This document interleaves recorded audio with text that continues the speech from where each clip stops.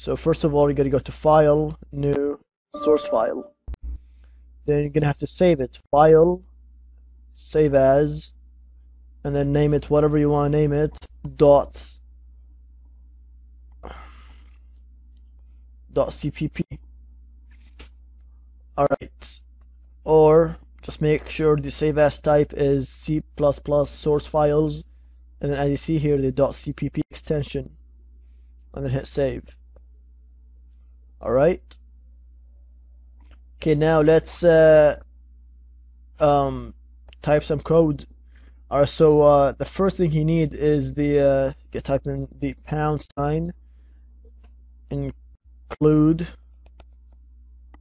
hang on, IOStream. What this does, it's basically it processes the source file before it compiles, and then after that we're gonna need the function's header. So int for integer, and then the name is main, and then open brackets and close brackets, and then after that we're gonna start with the body. So the body, just open up a curly bracket and close it, and in the middle, that's our body. Alright, and the first thing we type is the type in using namespace std, and then end it with a semicolon.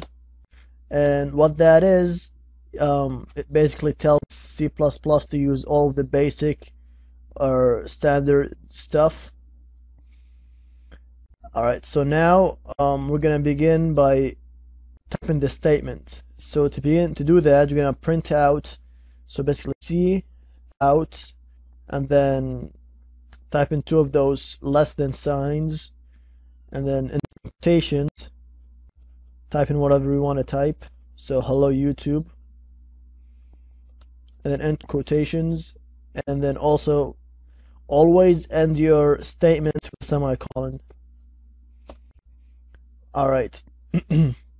Now to end that line, just type in C out, and then end L, semicolon, end L for end line.